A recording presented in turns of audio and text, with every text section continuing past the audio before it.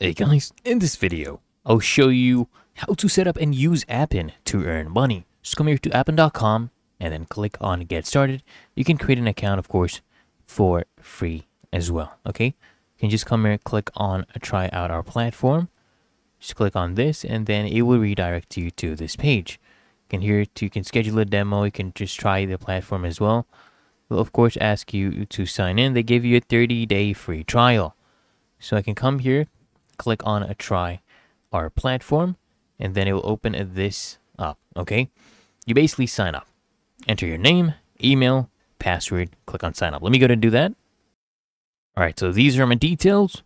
I'll check this and click on sign up. It says the email is invalid.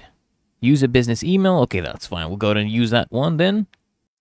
There we go. I have used a business email and now I have to check for a confirmation link provided in my email to verify my account, okay?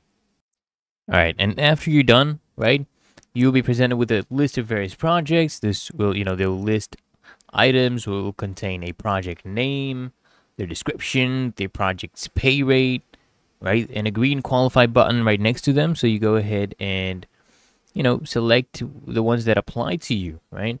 Because Appen, updated their projects dashboard interface recently. So some of the information presented here, it might be an earlier version, but it applies to newer versions as well. So go through each project and decide which projects you are actually capable of doing.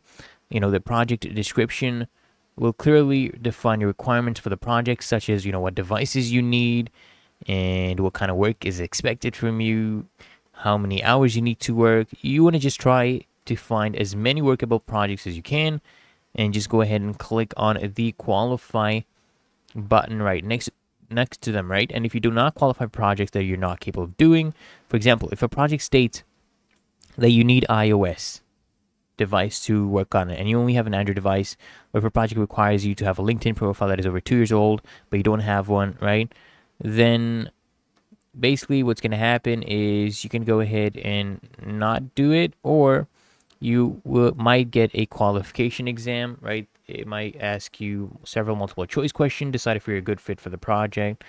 And there's also a button at the bottom of the page to submit your application, right? And sometimes there are terms and conditions that you have to adhere to. And once you decide the project is good for you, which most of them are, simply just click on that qualify button next to them and you'll be taken to the project qualification page, right?